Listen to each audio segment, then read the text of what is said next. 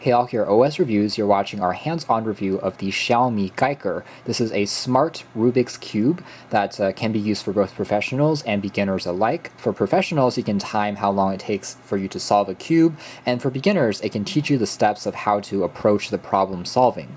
Now, as always, Xiaomi is very competitive on pricing, and this thing only retails for $32, which is very low cost for a very innovative idea, in my opinion. So there are accelerometers and motion sensors inside that can detect the position of the cube as you are trying to solve it.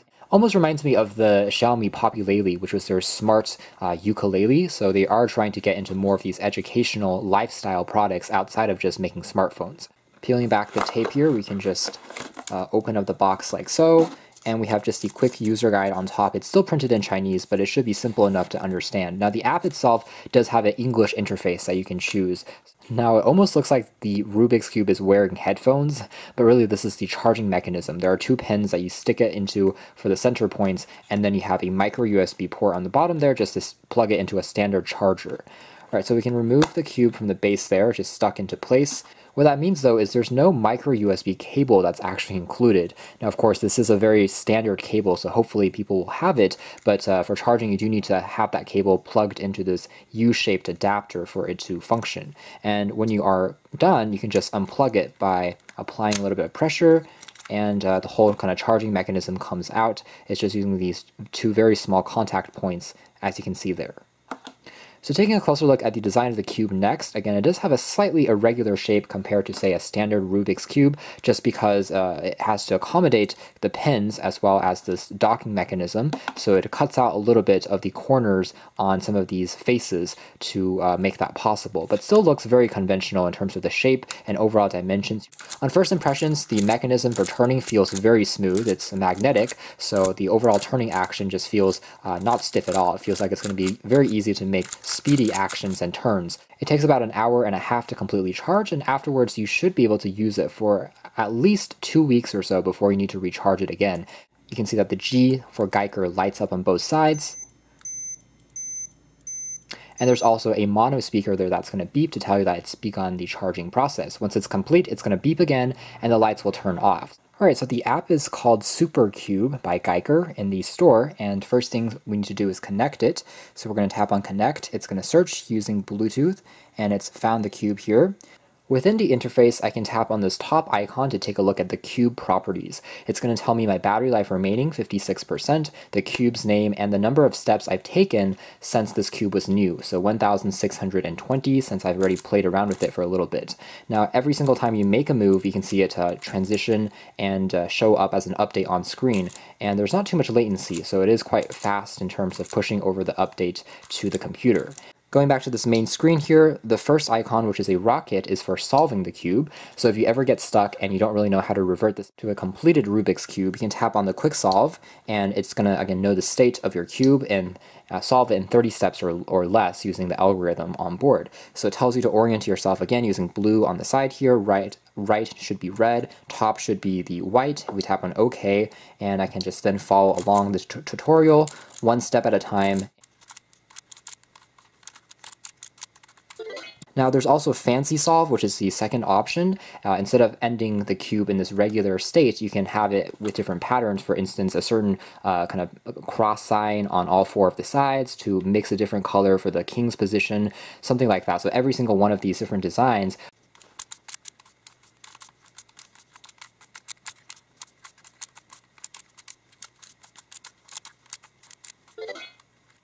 One thing to note is you have to kind of try out these solves by basically unlocking the levels, by following the tutorials before you're able to see an image of what they look like once completed. So I don't really agree that you have to unlock these particular levels. I think they should just be unlocked from the start, and then you can tap on it if you want to access a particular design. So maybe they can change that in the future.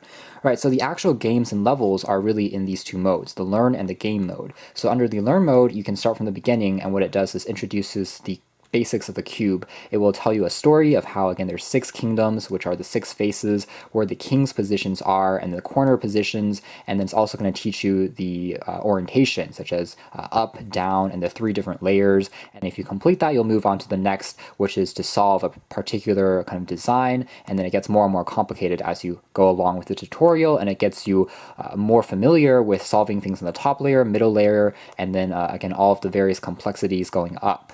So that's the tutorial, and under the game mode, we have some additional functions. For instance, there's something called a cube mixer, and what this does is you have to collect tokens or coins essentially by having the king collect the token and then end up in this portal to have him go into the next level. So how you do that is, of course, rotating the cube. Again, we can orient ourselves by taking a look at these center positions, which is blue, red is over here, and then white is on the top. So this is correct. We can maybe twist the top here to have him touch the gold coin, as you can see there, and now we have to move him all the way to this position for him to go into the portal for the next level. And the next one here is called Cube Crash. So for instance, I can rotate this, the blue over here, and then turquoise on this surface, yellow on this surface, blue is on this opposite surface there, turquoise again, white for instance on this side. So again, it gets harder and harder as more and more nodes pop up, but that's the premise of the game. Pixel puzzle is essentially, it's going to try and give you a specific puzzle for one of the faces. So that's going to be this side, and it wants you to then make it into this particular pattern, so making this artwork, so to speak. And then once you make an instant rotation, the timer begins. And the objective here is just to complete this artwork in as quick of a time as possible. Finally, the fourth game is Color Memory, and essentially what it does here is it flashes different colors on screen.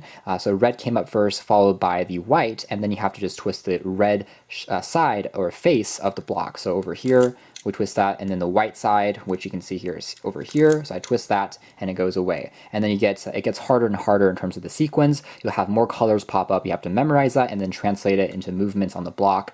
And before the 15 seconds counts down. All right, and finally, 2 last things. The center here is just statistics. It shows a leaderboard of players around the world and their top scores under various games, and you can see where you rank in that global scoreboard if you're interested.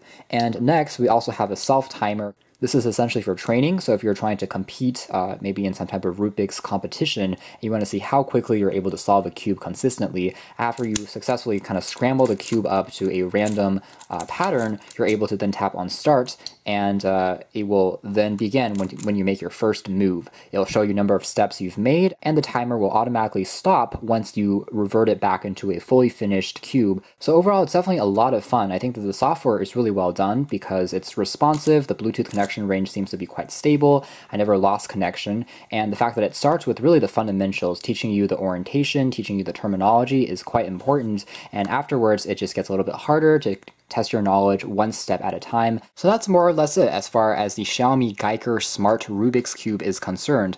I do think that it is a really unique product, just like many of the other lifestyle-based products that Xiaomi is making lately, just because it's very cost-effective, but also makes it a lot easier and accessible to begin playing around with the Rubik's Cube. So really a great gift idea or just something to play around with. It is quite addictive though, so just be warned that you will probably end up spending hours and hours on this app, but in that sense it really is a great deal considering it's under 40 bucks. You can check out more details in the links down below, but for now that's been our video. Thanks for watching here at OS Reviews. That's been our unboxing, hands-on review of the XiaoMi Giiker, the Smart Rubik Cube.